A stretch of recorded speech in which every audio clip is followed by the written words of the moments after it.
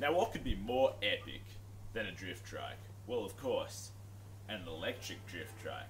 And that's what we're going to be building today. Before this project, we need a bike. And I didn't want to go out and buy a bike because that would just blow the budget right out of the water. So I was walking down the street and I was thinking to myself, man, how am I going to get my hands on a free bike? And then this kid rode past me on his bike. So to cut a long story short, here's the bike that we're going to be using to make this. So let's go chop it up. So the only parts that we really need are the forks and the down tube or whatever this is called. The rest just comes off and all this funky business can also come off.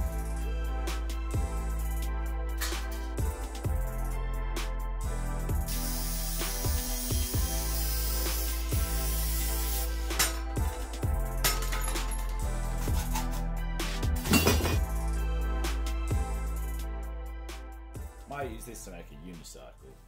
Now that we're done with this, it's time to work on the frame. So for the frame, we're going to be using this 50 by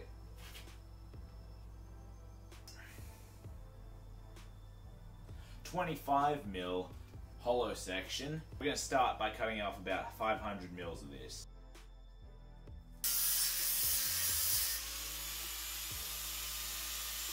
So now what we've got to do is we've got to attach these two pieces together like that. But how are we going to do that? Well, I'm glad that you asked. What you're going to do is you want to grab your nice Sharpie and then you want to estimate the radius of this hole here. And then, once you've done that, you want to eyeball it and guess that the radius looks something like that. So, hope that you got it right.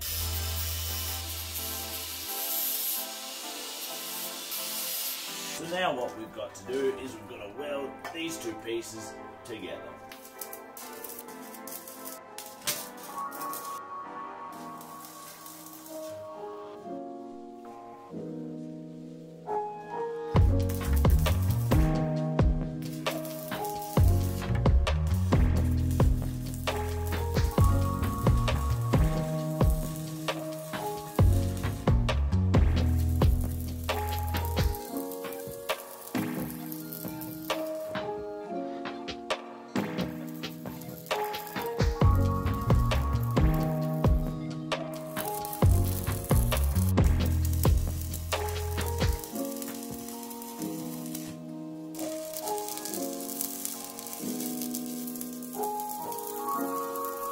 Well, there you have it.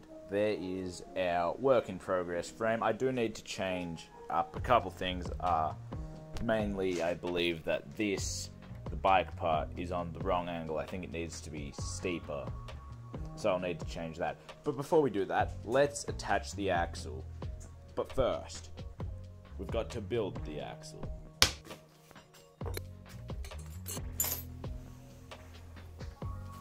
I'm going to be quite honest. I don't know what any of these nuts and bolts are for or where they go. So this is going to take a while.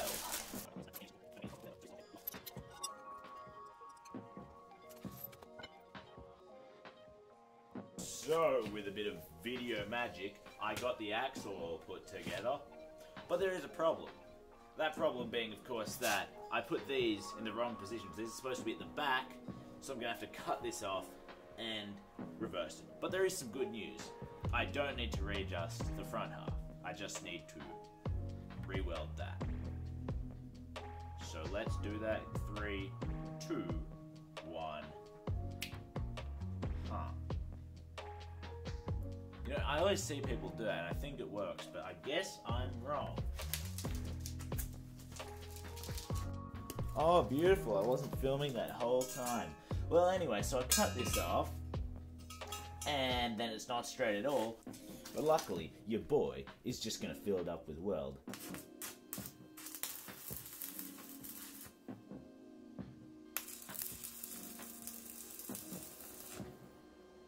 Now that we have this on the right way, we can get to fitting the axle. So now what I've done is I've attached the front wheel so that we can see what height we actually want to get our rear axle. And what we're going to do is we're going to line it up like that. And then we can just lift it up and see about what height we want it. Probably about that high. Something like that.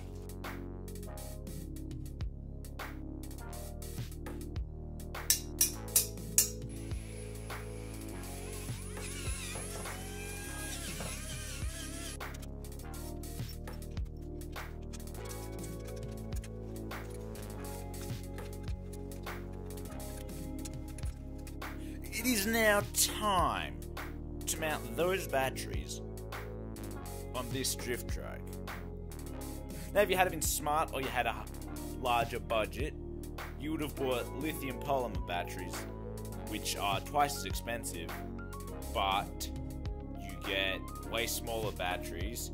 They probably charge faster, and for the most part they're just better, except for the fact that they can catch fire, but that wasn't in the limit of my budget. So here we have 4 lead acid batteries, and to mount it we're going to be using this what it looks like angle section, but it's actually half of some, I believe it's 40 by 40 box section, which I cut in half with an angle grinder. And I know you're wondering, how did you get such amazing cuts? Well, I tell you, viewer, it's just pure skill. That's all there really is to it. But now, we're gonna cut some lines in there, fold it around, and then we'll have ourselves a mount.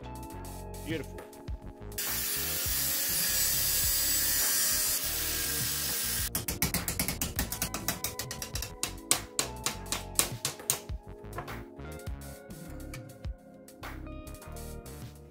So what I'm about to do is something that most professionals wouldn't recommend, or really anyone with a brain. And that's going to be, I'm going to be welding some galvanized steel. Now there are many consequences to this, like if you inhale the fumes, high chance you die or get seriously ill. But that's really where they end. So, I mean, may as well give it a go.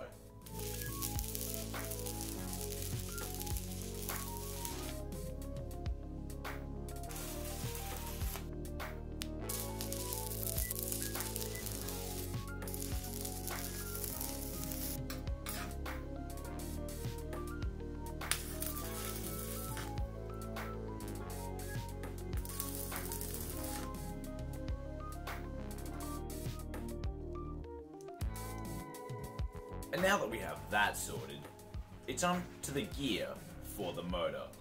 And that is what we've got right here. But you see, the problem is, this doesn't fit on the shaft. This is the gear that came with the motor, and this is how big the shaft is. So what we've got to do is, we've got to align both of these gears. And you're wondering, what scientific method have you come up with to do something incredibly difficult like this? Well, you'll be quite pleased to know that I'm gonna eyeball it.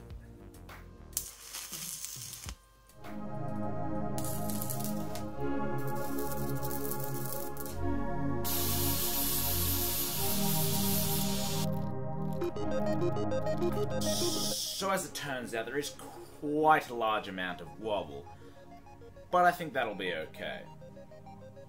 Probably. But that all aside, we're going to move on. This back section could do with a bit of a lift. After yet another clothing change, it is time to mount the motor. Now at this point you're probably wondering why it is that I went electric. Well, I live in a bit of an urban area, and I thought it would be a bit standoffish to go out there with a petrol engine, so I decided to go electric instead. Before we can actually mount the motor, we need to set the chain tension. But before we can even do that, we need to shave down this side with an angle grinder, because, well, it's actually like, it doesn't fit too well. So I have to sort that out.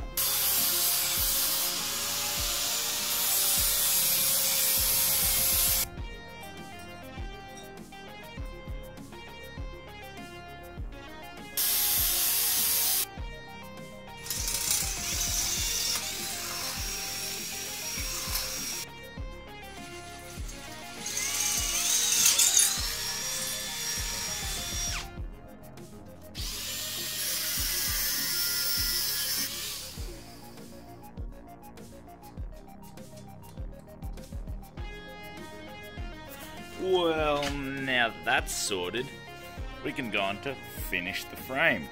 And then, hey, we'll almost be done. That'd be great.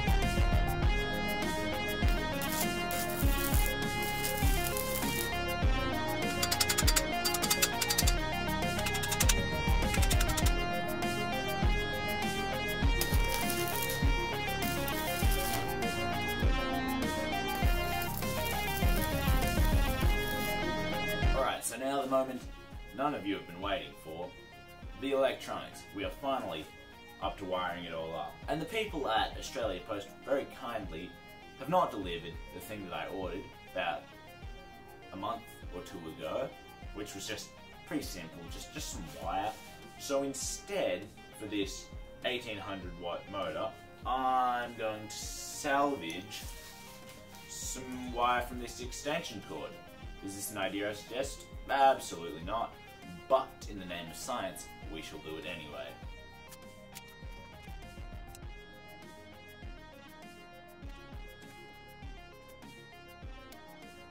Now, we get to wire up the E. Let's see.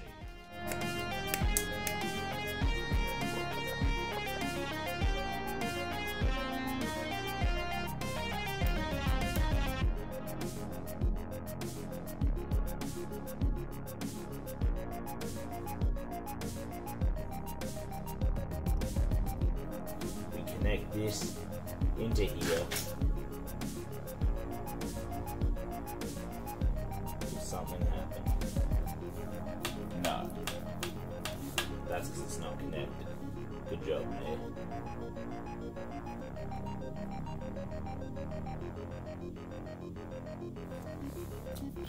Oh my god, we got it. I've never been more happy in my entire life. Couldn't tell you how happy I am. Look at that.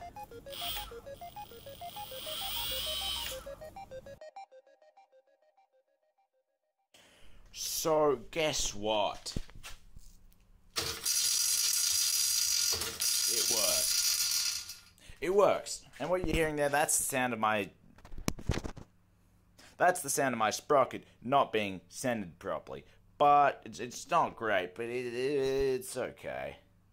It's really not very good at all, actually. But anyway, I have made a horrible mistake. The motor is on backwards. Now, I can reverse the speed. I can reverse the direction of the motor. But you see, the problem with that is that if I do that, then, you see, if I go into reverse, the top speed is like cut in two. We can't have that. I'm going to try and figure something out with the wiring. Otherwise, I'm going to have to flip that motor around. And that won't be a fun time. So once again, I've been saved by my best mate, Punjab. And it turns out all I needed to do was swap a couple wires, and now it goes in the right direction. So this is great, because we still don't have the wire, but what we do have is the opportunity now to finish up.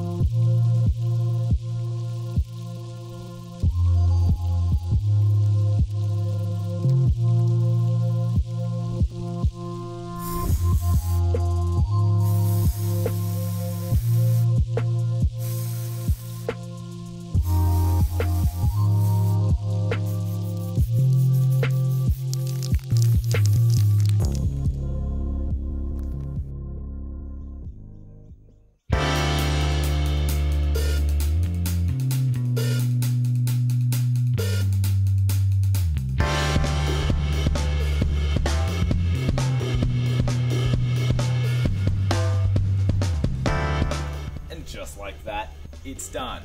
And what a beauty. But now I know what you're saying, Dos. Are you about to play out an overdone cliche? And to that I would say, yes. And then you might say, well, Dos, that looks a whole lot like an old shirt, and you've just draped it over your seat and then stapled it to the bottom. And say, yeah, that's exactly what I've done. But that all aside, this thing is incredible.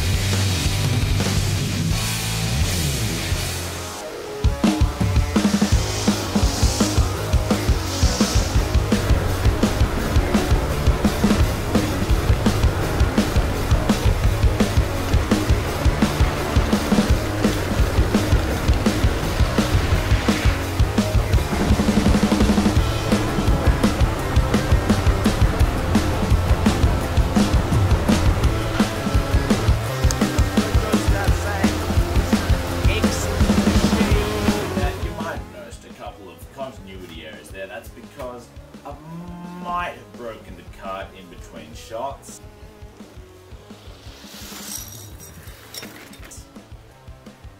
But anyway, I got back out there. And this really is an incredible machine. But what I wouldn't recommend is going into a parking lot and racing around doing donuts. That sort of immature stuff that adolescents do. In fact, I've even got a clip of some kid doing it here. And you can tell that's not me, because I'm wearing a different shirt. All that being said, though, I had a great time. And I know you're asking, what's the battery life, what's the range? Well, I couldn't tell you what the battery life is, and I couldn't tell you what the range is. But what I could tell you is I did make it to a local supermarket, and then to the next supermarket, which was honestly only like 200 meters away from the first one, even though they're the exact same supermarket. Doesn't make much sense if you ask me. And then I also made it to the hardware store, and I made it back to my house. So, just got all the range that I would need. And really, the biggest flaw is its low clearance, as I shall demonstrate here.